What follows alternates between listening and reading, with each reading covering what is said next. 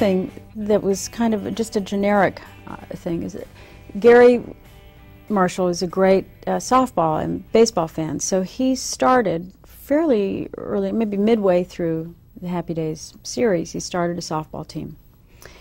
And, you know, sports is such a great leveling field. And at that time, I think when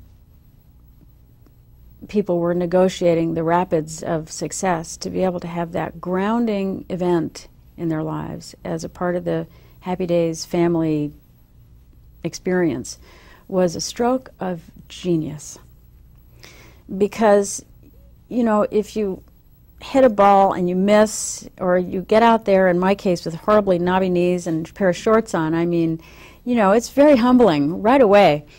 So, and we got to do USO tours. We went around the world, and that was one of the many perks of doing Happy Days. But again, it was so smart of Garry to have brought something that he loved into the Happy Days experience, and people embraced that. And, you know, members of the crew and the cast, everybody was together now in a different hierarchy on the playing field.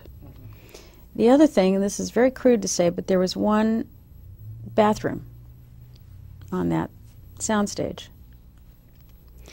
So, you know, I mean, it's a different kind of leveling field. But again, it was just Garry had a knack for keeping everybody grounded, which was their tendency anyway. But, you know, when you are negotiating, and they were negotiating those kinds of rapids, it can bring out different kinds of things in people. And Garry just shepherded that experience so that those other tendencies could not arise.